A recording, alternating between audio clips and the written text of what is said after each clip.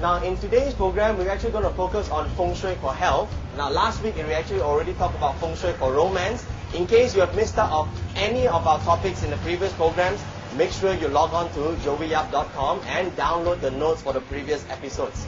Now, in case you are joining us new in our program, let me just first reintroduce what Feng Shui is to you. Now, Feng Shui that actually practiced today, there are two versions. One of the versions is actually called New Feng Shui, New Age Feng Shui, and the other version is actually Classical Feng Shui. Now, Classical Feng Shui actually focuses on the environment and how we tap to the Qi from the certain environment features and tap into a certain direction for a certain type of premises. So two things we actually consider, direction and location. Now, some of the times people, when they practice Feng Shui, they think that, oh, I have to decorate my place with tigers and dragons everywhere to make good Feng Shui. Now, actually, that sort of things is actually more related to culture and superstition rather than it is Feng Shui. Feng Shui actually is very subtle. All that it matters is certain direction, what type of direction you tap into, and which location you are in. And in order to practice Classical Feng Shui, you just have to consider two very important factors when you consider, first of all, is the direction suitable for your type of business or your house? And is the location itself supporting your endeavors?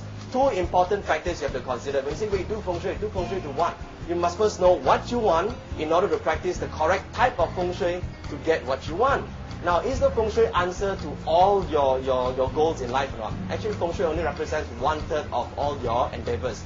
Because there's such a thing called heaven luck and such a thing called man luck. Heaven luck is actually your destiny. What you're born with and what you do, what you have. And as well as man luck represents what you do, your decisions you make, and the beliefs that you have about yourself. That's very important to understand.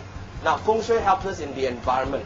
Which are direction, what are location that we actually place ourselves in to benefit from the environment to help us in our endeavors. Today's program, I actually have Mr. Eric Leong here, and we are actually at one of his many clinics in KL, and he's a specialist in Chinese orthopedics. And maybe, Eric, you can tell us something about what Chinese orthopedics is about? Yeah, in Chinese medicine, we have a variety scope of healing. We are specializing in Tita, means Chinese orthopedics, mainly deal with dislocations, fractures, as well as sports injuries. I think many people don't understand the difference between Tita and acupuncture. Maybe you can give us some details on the differences here. In the modern form, like medical terms, acupuncturists or acupuncture, they are more dealing with nerves, whereas the orthopedics, we are dealing more on the bones and joints. This is what our main business. And I understand that you have many branches all over Kuala Lumpur, and I think that this is really interesting to actually have a look at your Feng Shui and see why are you so successful, and why so many people come to you and they get healed very quickly.